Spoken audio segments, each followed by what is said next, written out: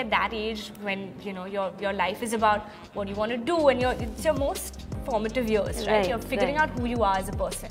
So you're deciding what college you want to go to, what you want to do in life, you have your friends, relationships. I don't like, a lot of people think Dhoni was my first film, but it was actually Fugly in 2014, which came a year before Dhoni. Like, that was my lowest point in my life when I thought that, will I even get a second chance? What's going to happen to my career? Am I going to get another opportunity?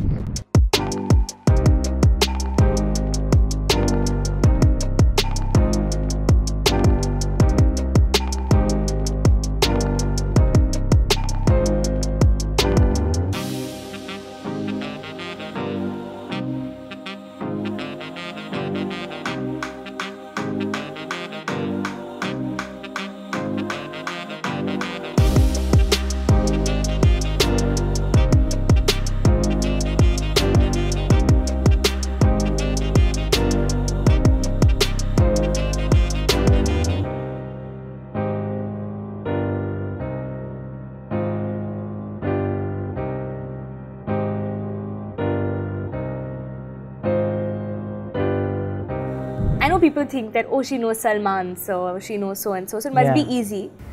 But sure, it's helpful when you know people from the industry, they can help you meet people. But it's not always that easy, because it's not a sure shot anything. It's not that those people you meet are going to 100% give you a film. It's not always that they all want to meet you, because for them it's also like, but I don't have anything to offer right now. And some people look at your last film and decide whether, no, but should we take or not? It's not like her last film worked, maybe take a new face instead. So it was a period which was tough, which was almost like, will I even be able to get another opportunity here?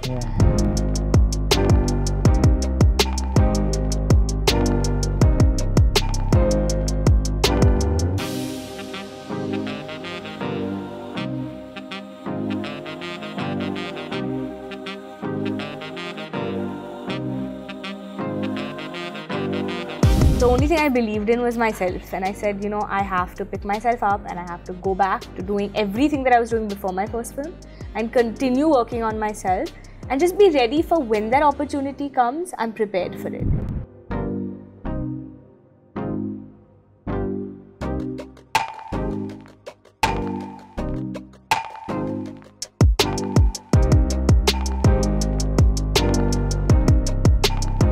Many auditions didn't work, but finally Dhoni had clicked, and it was a lovely film, a big film to be a part of, and that was the first film that finally got me connected to the audience in a way that I almost became, in some houses, a household.